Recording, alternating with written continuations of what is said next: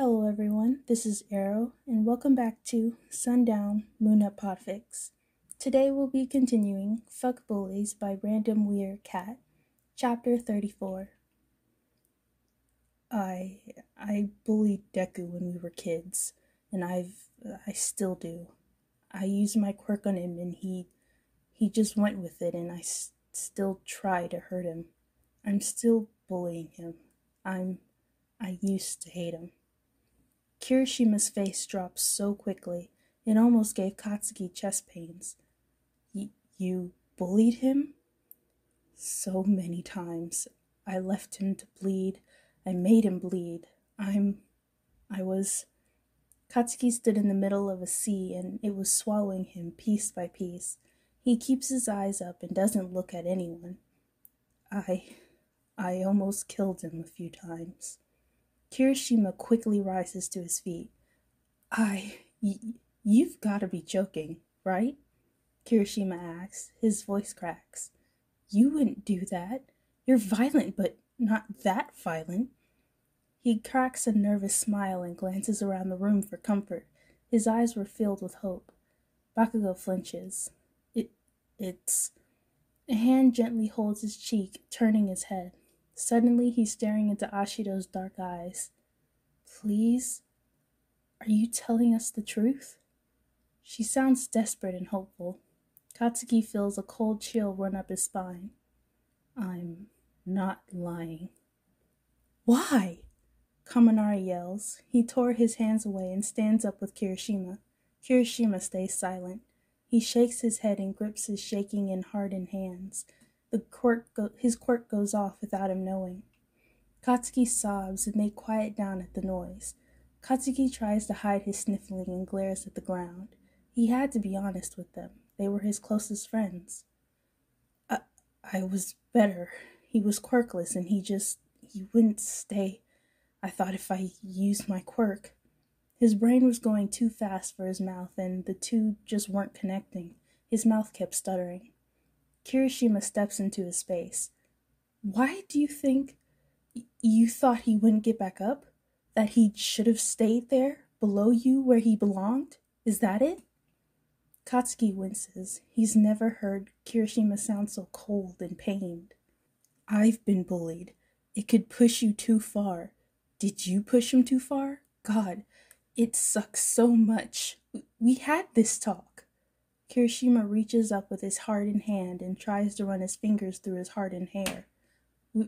We all told you we've been bullied and cried to you. You said you'd kill all of our bullies.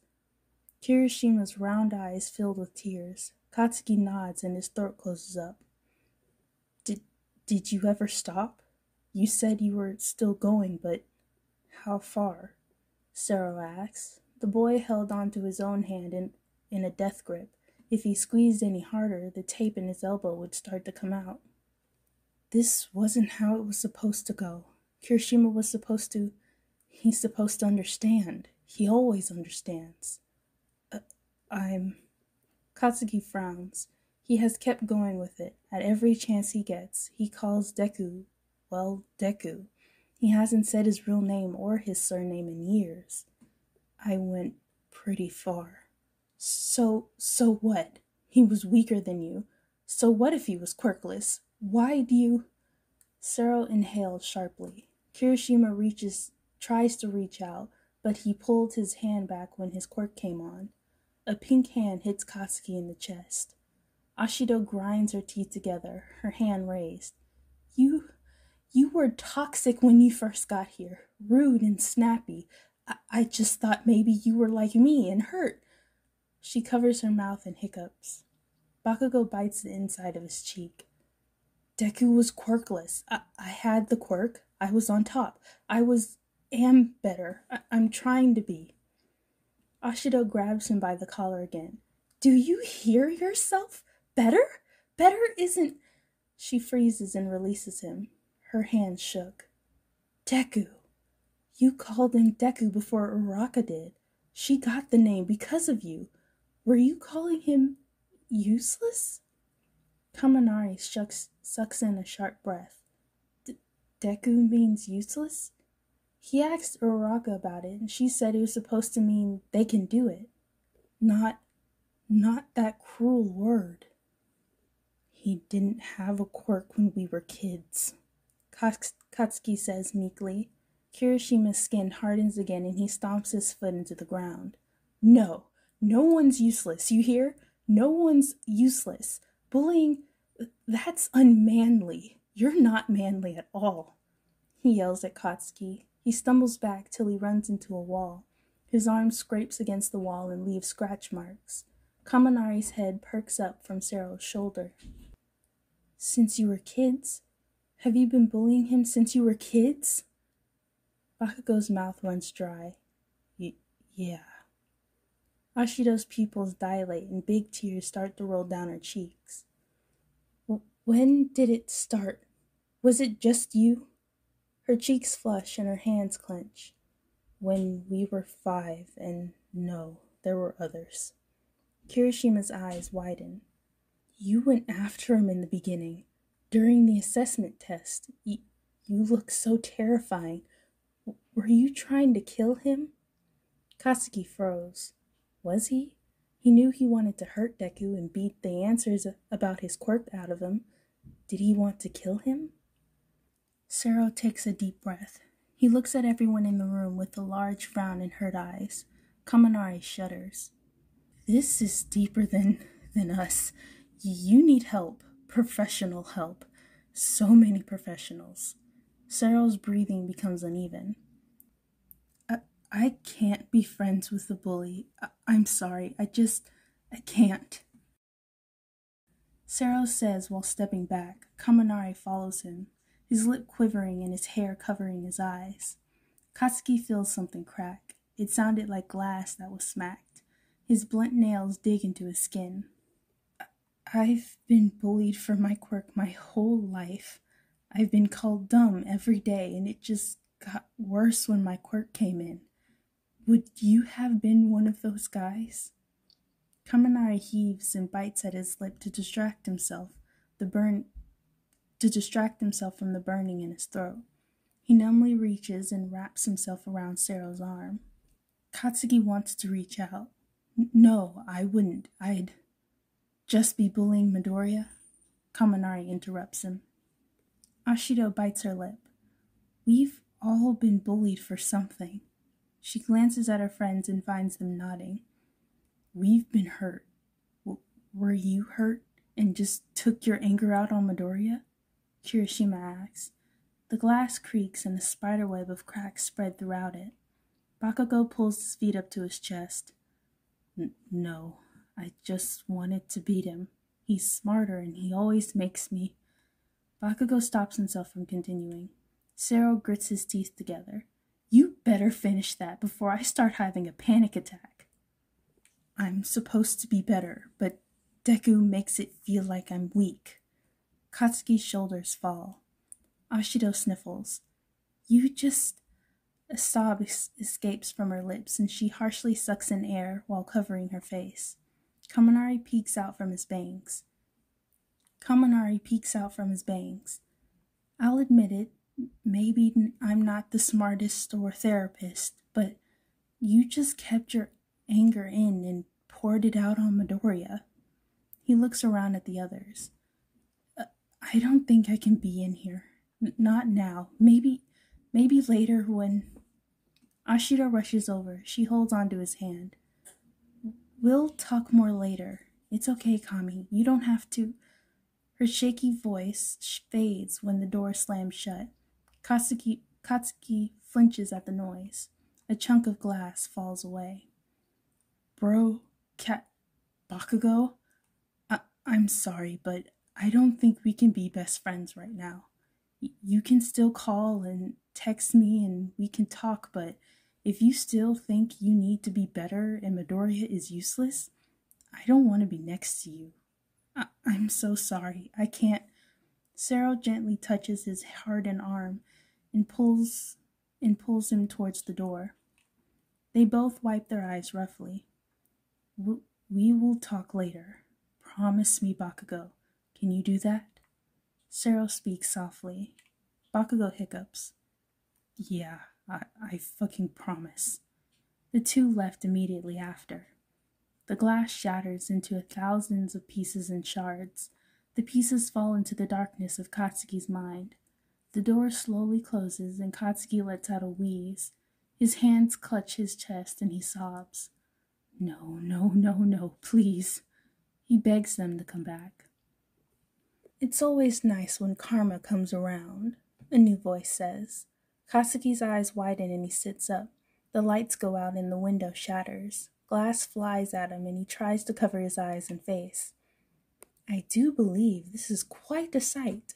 Katsuki Bakugo in all his burning glory. His walls are crumbling down and his crown has been taken. The voice was getting closer.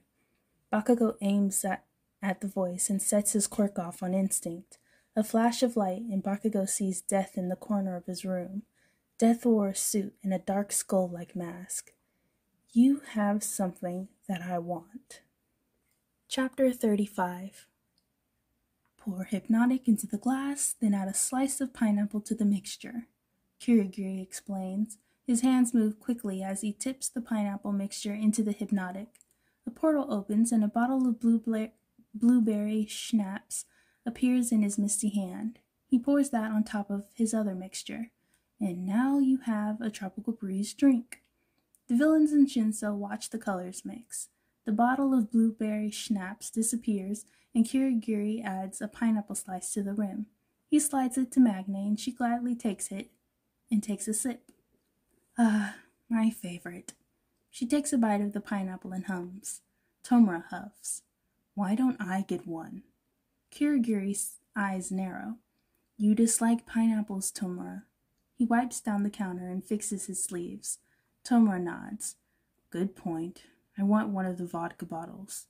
No, those are for the customers, Kirigiri replies. Hitoshi raises an eyebrow. You have customers? Yes, but... Kirigiri began. Tomura tries to reach over under the counter for a bottle.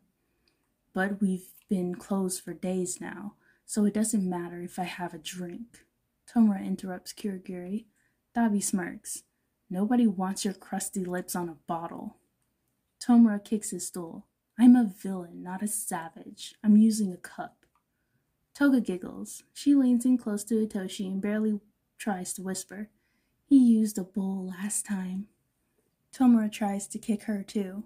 Shut up. We didn't have any cups. Spinner sighs and leans on his elbows, watching as Tomura almost falls. Kirigiri quickly places his misty hand on the other's back and stabilizes him. You didn't want to wash any dishes when it was your turn, so that's on you. Tomura hisses, his fuzzy hair already in every direction, and his red eyes glare at the scaly man. I don't want wet old food touching my hands, and I can't fucking wear normal gloves without them turning to dust, so shut it. The door bursts open. Twice comes running in. The purse swings in his arm in the air until he stops moving. Guys! He glances at Toga and Magne. And gals! Dabi sighs. I swear, if this is about another stray animal you found in an alley, I'm setting your ass on fire.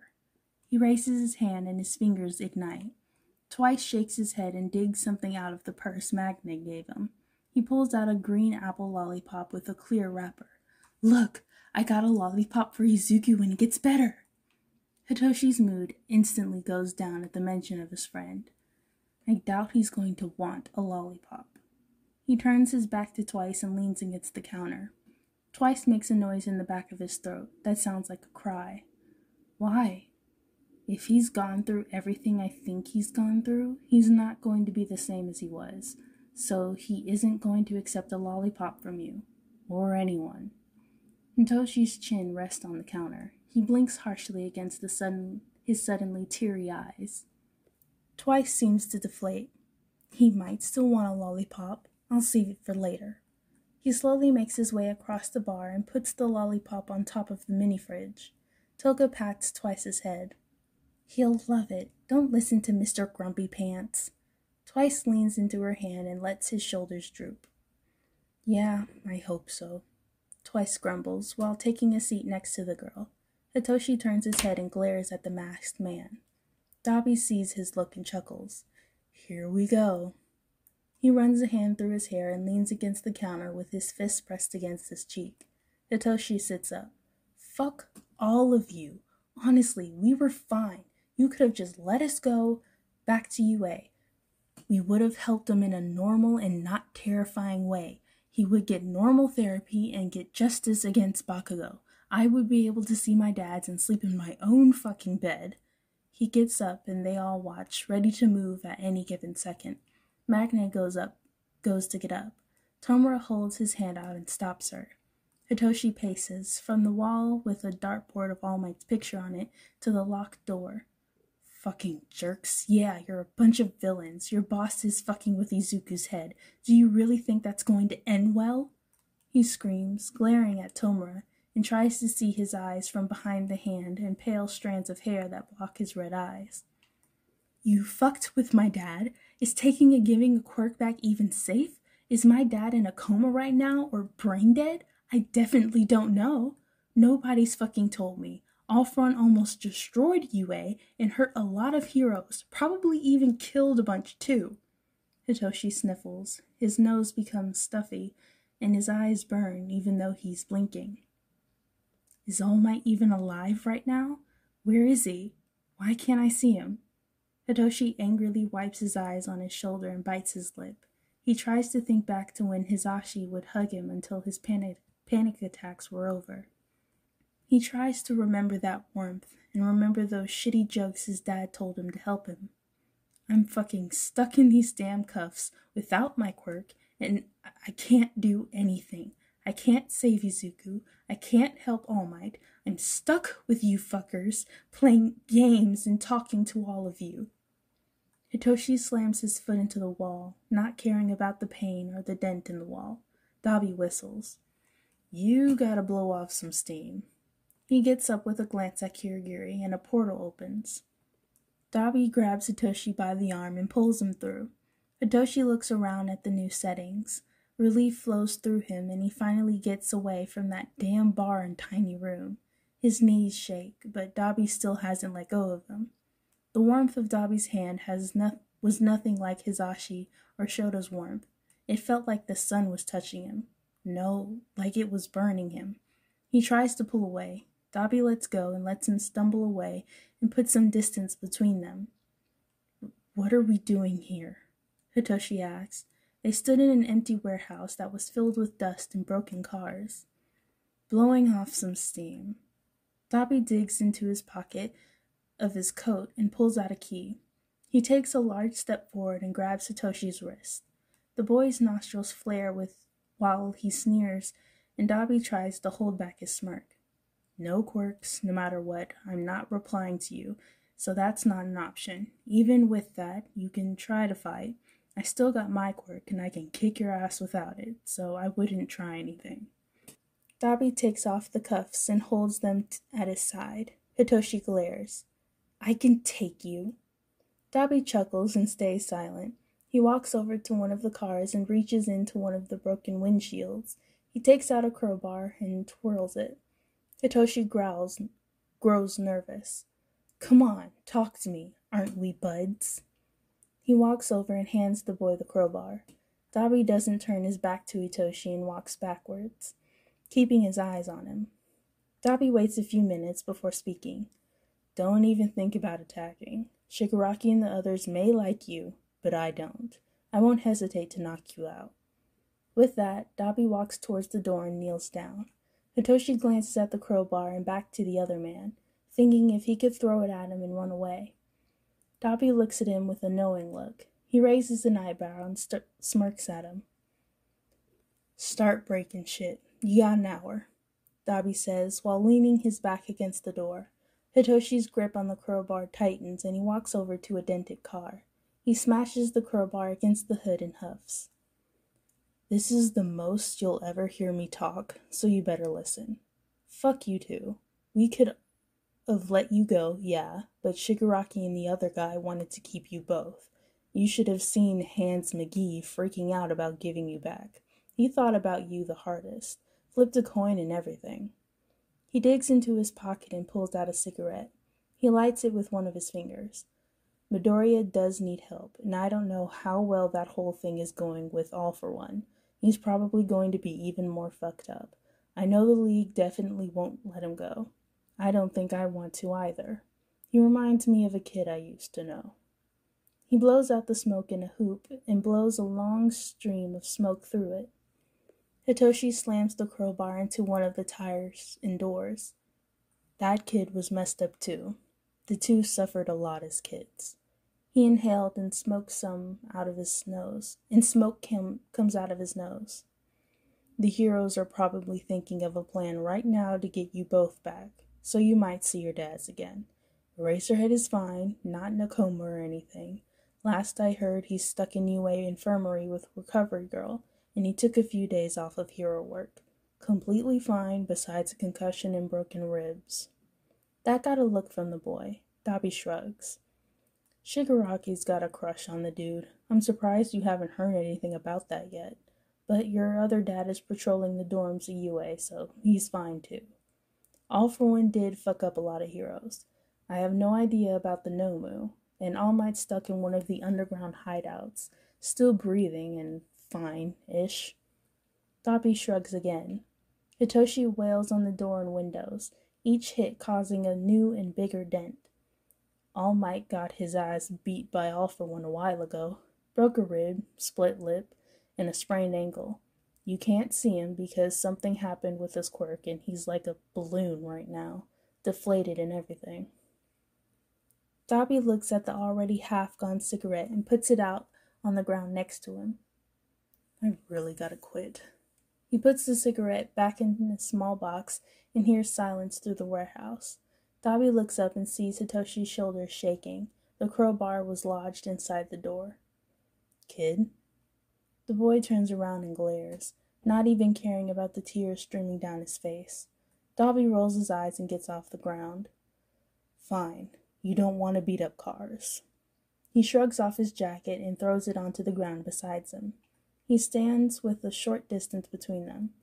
Let's pretend I'm not the villain and you aren't a hostage, and let's spar like pals. Hitoshi doesn't wait and rushes at him, fist raised. Dabi takes a step to the right and dodges. He grabs the kid's wrist and swipes his feet from under him. Hitoshi hits the ground with a loud thud. He gets up and wipes his tears. He runs at Dabi and tries to tackle him. You know, you're much more successful when you're not crying. Shut up! Hitoshi grabs the man's waist and pushes against him. An elbow to the back sends him face first into the ground. Blood fills his mouth as his nose connects to the ground. Hitoshi practically howls and grabs Dabi's foot, pulling with everything he's got until the man stumbling to keep his balance. He pulls himself to the side and kicks Dabi in the chest. He lets go of his foot and stands back up. Dabi is laughing. That was shitty. Hitoshi runs at him again. I said shut up.